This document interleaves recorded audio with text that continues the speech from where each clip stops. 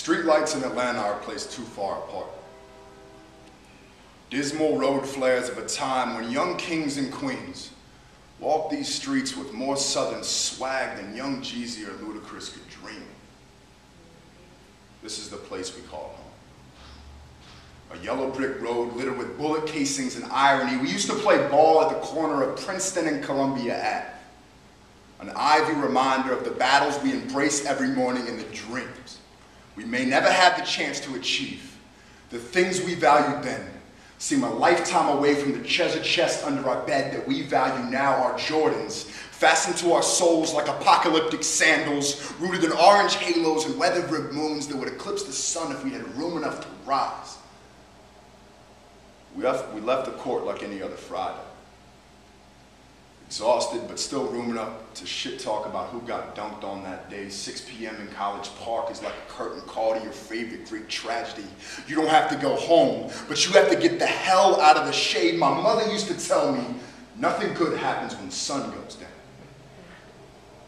The 5 of us walked down Jackson Ave like we were bulletproof. Spartan warriors with the world in one hand and a Gatorade in the other, not a care or worry. More focused with the fatigue in our backs and the street that lay before us. There was something different about July 6, 1999. The wind seemed to be blowing in the wrong direction and the sun falling faster than usual. Everyone left. It was just the two of us.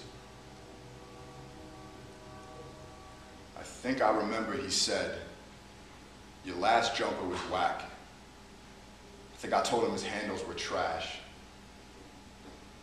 And before I could turn my head, the bullying end of a Glock 9mm was pressed firmly against his sternum. A shaky 18-year-old stood at arm's length away, balancing everything we knew in this world on the sweaty ends of his fingertips, sporting a teeth-cracking grin, wearing that red bandana like a blood-soaked crown. We both froze. 12 years old and not our first gunfight, but this one seemed a little different. Too much insecurity on his end and too much anger on ours. A pair of Jordan 6s and $10 seemed like a fair trade for another breath, maybe. But walking on bare feet and empty-handed had a suffocating feel all of its own. His pride was heavy. The weight of all those beatings he took to be blessed and red pulled the titanium trigger like a slingshot. The bullet hit like ripples in the smallest pond in your backyard. A new meaning for this poem to hit home. A shattered coffee mug as you read the Sunday morning obituaries when there's little to no chest left. A breath is a silenced prayer spit over a heartbeat.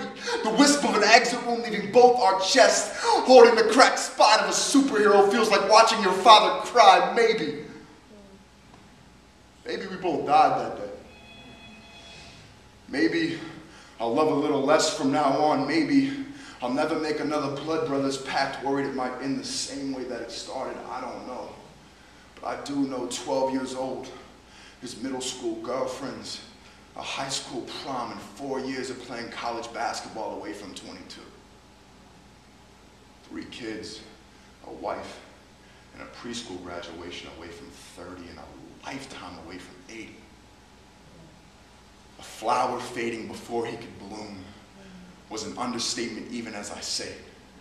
He was a 12-year-old fireball of a soldier, the kind that only fights when he has to, a butterfly confined in the darkness between streetlights, a perforated edge on a police report, a phone call to a frantic mother, a reason to get up in the morning to tattoo, "I can do all things through Christ who strengthens me," on my ribs, to run sprints at 6 a.m. because he would if he was breathing, to put a ball through a poem. Shed tears in public because it's the least I could do for not shedding them then. How do you end a poem about the sudden death of your best friend? Standing in a room full of strangers, weightless and broken, praying on a mic, wishing you had a time machine or a voice that could break the sound barrier that you hadn't gone mute.